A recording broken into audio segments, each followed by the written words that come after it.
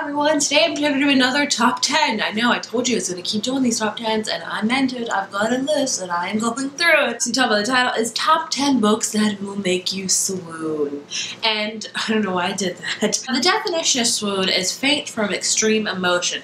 What I gather swoon to be is romantic, to be like, oh, he is so swoon-worthy, or this book just makes me swoon. To me, swoon is about romance and feeling all of the emotions. Like, swooning to me is just all of the love, and all of the feelings. As always, I get a lot of my top 10 ideas videos from the Broken the Bookish websites. They have a feature called Top 10 Tuesday, and I get all their ideas from there. So thank you, Broken the Bookish, for coming up with these awesome ideas. So these are 10 books. Now, a lot of these, I'm not gonna lie to you, are contemporary books because I feel like those are mostly with love. There are a couple fantasy and a couple of, you know, sci-fi and stuff like that to throw in there that I thought as well are swoon-worthy as well. But I just want to throw the disclaimer out there that a lot of these are contemporary, so don't be disappointed. I really tried to include other type of books in it. And also, these top 10 are not in any order as all of my top 10s are. They're just 10 books that I picked that I really like that I think fit the category. So today we're obviously talking about books that make me swoon and hopefully books that'll make you swoon. It's just all of the swoon. So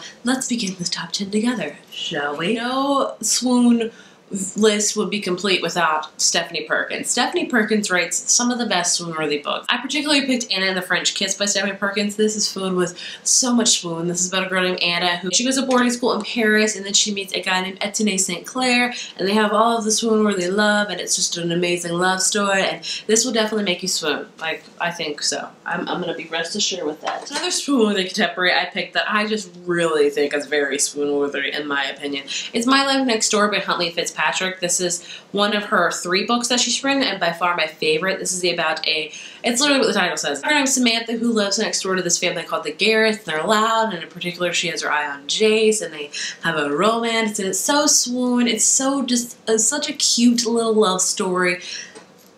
I don't know why, just go with it. But I thought it's definitely, it'll make you swoon. The romance in this is just, oh, so good. So good. Buckle your seatbelts, because I'm going to be talking about some epic romance right here with this book I'm going to talk about, or this trilogy, as I should say. Infernal Devices by Cassandra Clare. You want some epic romance and some fantasy and some paranormal? Look no further. This will give you all 3.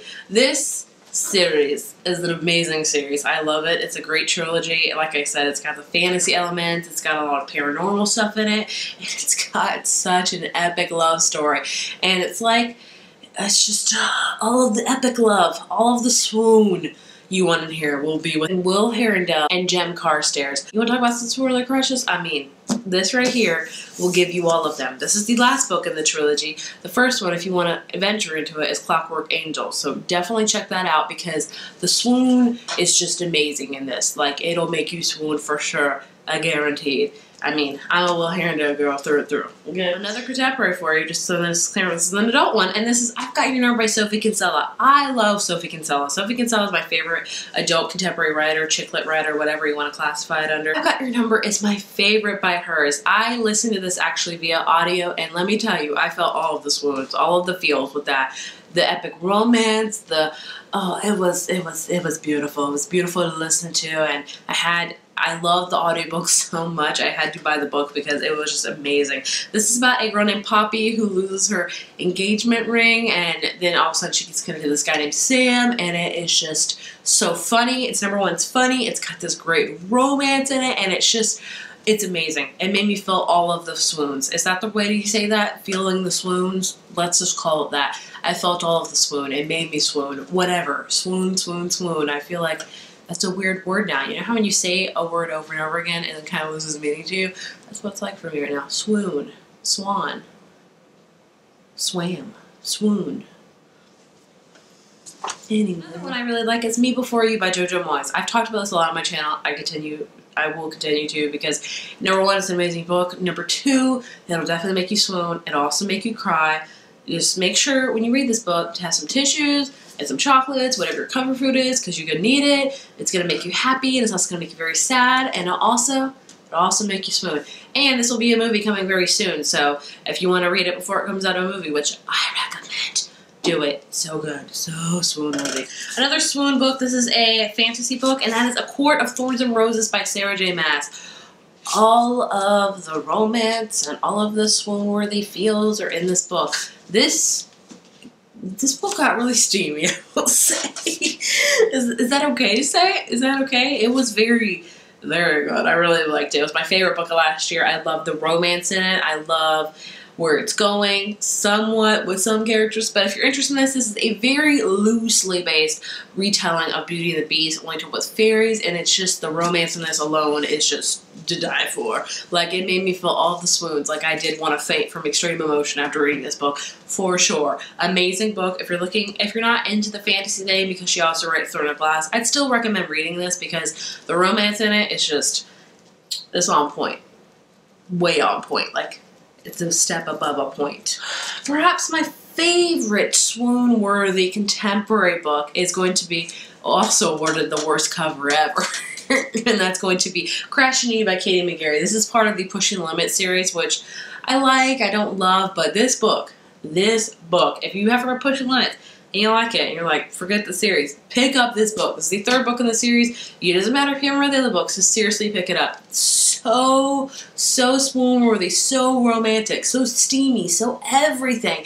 And don't let the cover fool you, because the cover is horrendous. It is horrendous, but it is such an amazing book. I will always recommend it because steam, swoon, wanted to faint, her mixing of emotion, check, check, check. Another horrible cover, but also really good book, is Perfect Chemistry by Simone Nicholas. I don't know what it is about really great contemporaries not having some good covers. I mean, we have to fix that. We need to fix that, guys. We gotta fix it. The book is also very, very steamy, very romantic, very amazing. The cover, again, is horrible, but definitely made me feel all the swoons, made me feel like it'll make you swoon. Kind of an older contemporary novel, but I hope maybe it has a different cover. Here's to hoping, because amazing book, horrible cover. Old school here, and not ashamed at all. Not ashamed. I definitely felt very swoon-like. What is the proper way to say that? When I was reading this, I felt it very swoon-worthy. I definitely feel like this is a swoon-worthy book. Is that how you say it? I don't know. People are really mad at me right now. I'm sorry. I just get excited when I talk about books, and all thoughts of being grammatically correct go out the window. Is Twilight by Stephanie Meyer. Yes, a lot of you may hate that, but I was 16, 17 around when I read this, and let me tell you, I felt all of the swoon from it. Did I faint from extreme emotion?